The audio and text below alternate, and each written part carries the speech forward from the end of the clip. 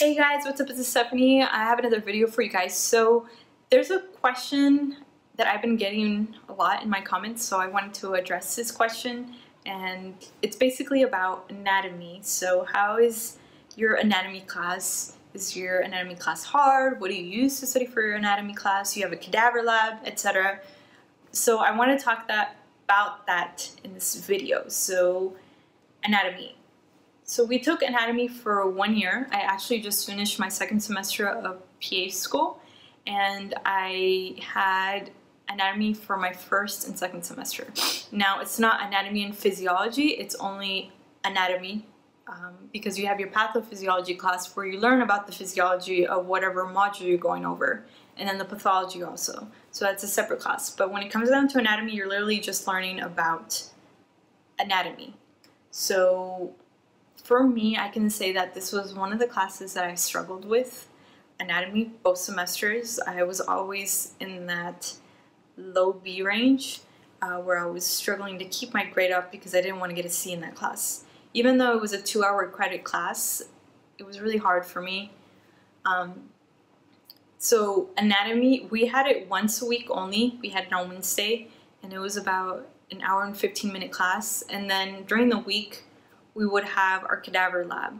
So basically we do have real human cadavers where we go into the cadaver lab and you're able to visually see what you're learning in class in a real human body. So I thought that was very, very good and fantastic and great experience for me, being able to have a cadaver lab. Now, not all PA schools have cadaver labs, so that's one of the things that I stress is that when you're applying to PA school, and you really like anatomy, make sure that you also look and see that they have a cadaver lab, because not all PA schools have cadaver labs, and that was one of the reasons why I applied to the school I got accepted to, which is the one I attend, is that they had a cadaver lab. They have a cadaver lab.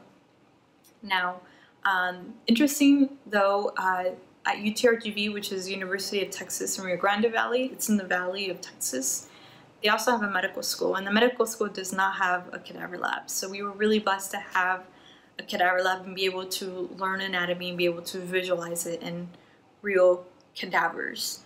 Now, how was it divided? How did we learn it? So our first module is that we learned about the back. So we learned about the muscles in the back, latissimus dorsi, etc. So our anatomy exams, basically the questions that I remember is that they would ask you, you have a patient that came in and they were stabbed in the back, what muscle was hurt? So you had to know whether it was the trapezius, the latissimus dorsi, etc. I mean, the muscles were fine, but when it came down to the nerves and the arteries and the veins, that's where I really, really struggled, because there's so many of them, guys. And in PA school, you learn a lot of them, a lot, and it's in a very small amount of time. And you learn them in class and you see them in pictures, but when you see them in a human body, it's completely different. For me, they literally look like noodles everywhere, and it's really important to try to orient yourself. So we have, like I said, our anatomy exam, which is our written exam. You have written questions like the example I just gave you. And then you have usually the following day. So we would have our anatomy lecture exam on Wednesday. And then on Thursday, we would have our lab exam. So our lab exam is where you go inside. They have the cadaver bodies, and they basically will tag a certain artery, a nerve, or a muscle in the body, and you have to look at it. You can't touch it at all because you don't want to move it for the student behind you. So you basically have to look at it, and not only look at it, you have to orient yourself and see where the vein is, where the artery is, because if you orient yourself in the incorrect position, then you're going to put the wrong answer, which is what happened to me multiple times. So many times, guys. And so this was what was really difficult for me, was the cadaver portion. And it's not multiple choice, so you have to literally write in the answer. We have 40 questions, and you have to make sure that you are writing not only the correct answer, but that it is spelled correctly. And then when it came down to the limbs, that was really hard because you had the extensors and then you had the flexors. And for example, you have the extensor carpi ulnaris, you have the extensor carpi radialis. So these names sound very similar. And for me, it was, specifically if I'm really nervous before I take the exam, they started getting jumbled up in my mind. And that's why I really struggled in this class, guys. So that's just something I wanted to talk about, just basically how my anatomy class was, how my experience was taking it. I'm really happy that we had a cadaver lab because I can say that I was able to visualize everything I learned in a human body. So we were also able to dissect on these patients. We call them patients because they are patients. They're human beings like ourselves who were willing to donate their bodies so that we could, as students, learn anatomy. And it was just a really, really good experience, guys. So for those of you who want this experience, I really recommend for those of you who are applying to BA school to make sure that, you know, the anatomy class does have an anatomy cadaver. Because like I said, not all schools have this. Some schools have either books, electronics, etc. But not an actual cadaver lab. Of course, we would come out and you would smell like formaldehyde because of all the chemicals that are being used to make sure that the bodies are clean, that they don't decompose. So it was really interesting, specifically on some patients if they had certain cancers. It was really interesting to see what cancer does to a body, or an organ. So that was really, really interesting. So yeah, that was just my experience in anatomy. Now, how did I study for anatomy?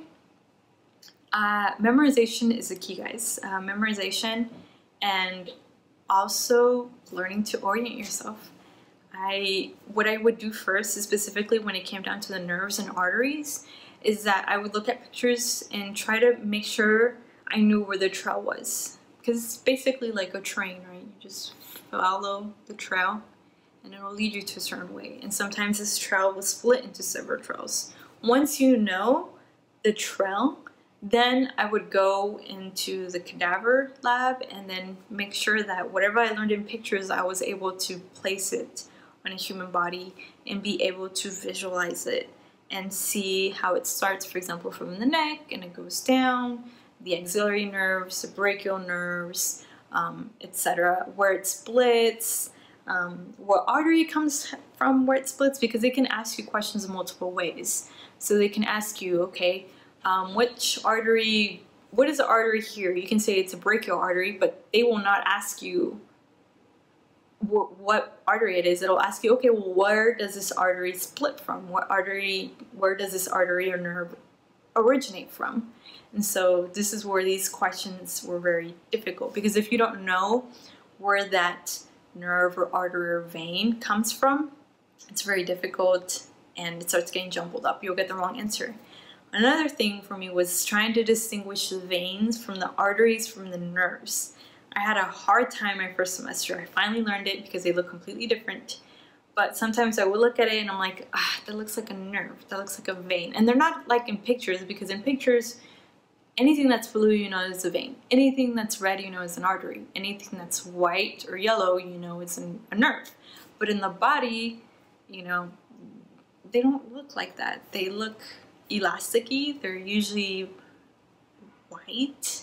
If not white, it's like a pale white, and that's why it would really, really confuse me. So that's why you really have to know your stuff. Some of my classmates would actually draw, and I actually did that for learning the arteries and nerves, is that I would draw it over and over again until I learned it. But some of my classmates would take the step further and draw the muscles and the organs. That way it could get stuck in their mind.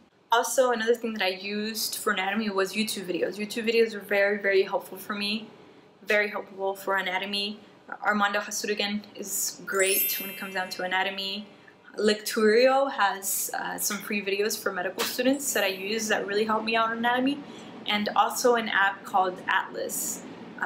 It's an app where you're able to manipulate the body and see the organs, and you're able to, for example, remove certain layers of the body, like certain muscles, and you're able to orient yourself. So I also use this for learning anatomy, and it really helped me out also because orientation is really the key, guys, and learning where these arteries and nerves, which was what I struggled with, originate from. I didn't really struggle with the muscles, but it was the arteries and nerves that got me. Specifically when you come down to the head, to the brain, and to the limbs, it's out of this world, guys.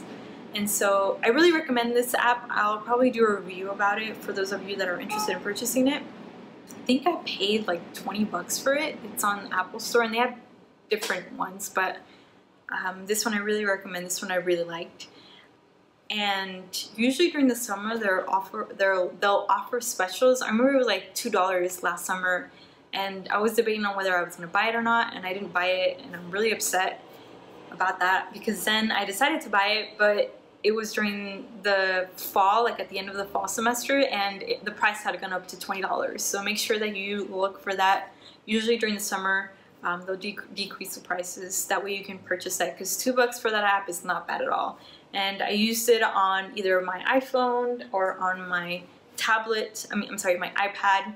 So I really, really recommend this app also. And then of course I used Google a lot for the pictures, and my book also, I referenced it. This is what helped me PA school, and it's all about visualization, being able to visualize where the organs are, where the arteries are coming, where the muscles are, the joints are, etc. Because when they are asking you questions for your lecture exam, they'll ask you questions like I said. You got stabbed on, you had a patient that came and got stabbed on the side, on the 9th to 12th rib. What artery may they have ruptured, or what organ may have been compromised, etc. So it's really about being able to visualize where the organs are in your mind.